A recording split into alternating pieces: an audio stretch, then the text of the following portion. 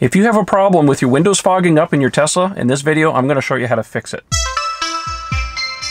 So in this video, I'm going to show you some tips and tricks on how to deal with the heating, ventilation, and air conditioning system in your Tesla. Specifically, how to fix a problem that I'm seeing quite a bit online and on social media with people reporting that their windows are fogging up. This is the second winter I've had my Model X, and much like you, some of you are new. When I first got my car last year, I had constant problems with my windows fogging up. After much tinkering, I found the right setting. So let's dive in. I'm going to show you what I've discovered. So to defrog your windows, normally you're going to press this button. You press it once, you get cold air, but you want to press it a second time, that blows hot air. And you'll notice something here that happens. If I just show you the settings, you'll see here that it sets it to auto and it causes the air to blow up onto the windows to try and defog, and it sets the fan to, you know, relatively high. And that's fine. The problem though, however, is that when you're done defogging your windows and you turn this off, your HVAC settings will go back to whatever temperature you set, but it leaves it to auto. Here's the problem. Auto doesn't work in the winter time to keep your windows defogged. You need to take it off of auto mode, because you'll notice here that, of course, if it will stay up, that it doesn't keep the airflow pointed at the windows. So you need to take it off of auto, and here is my settings that I discovered that work for me. First, I direct the airflow to the windows, I leave it on the floor, and then I take this off.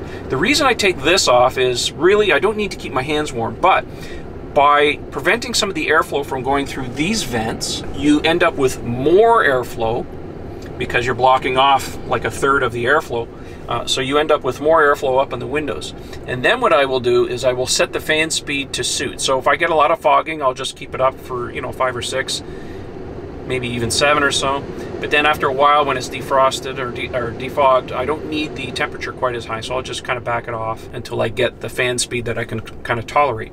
Here's the other thing too. Make sure that recirculate, that's this little icon right here, is not on. It needs to be off.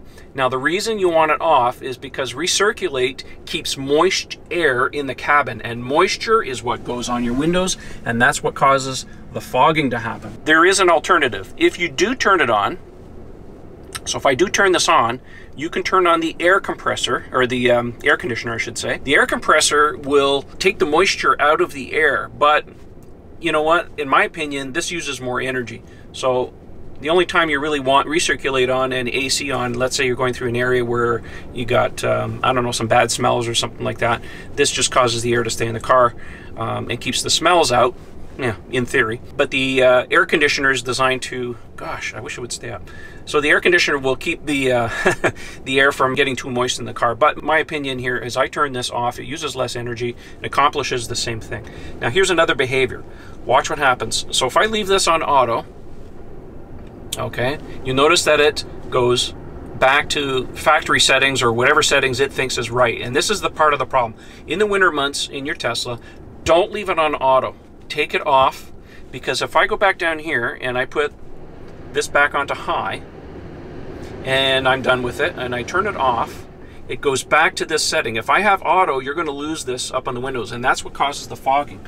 So that works really well for me, and I've had zero problems with fogging the moment I set it up like this. By the way, one more tip for you. Your mirrors are heated, but the heater is tied to the defroster. So make sure you turn on the rear defroster, so that defrosts your rear window, and it will also defrost the mirrors on the side. And if you have any moisture buildup or ice and stuff, it'll melt that. Anyways, those are the tips for today. I hope you enjoyed, and we'll talk to you in the next one. Thanks for watching.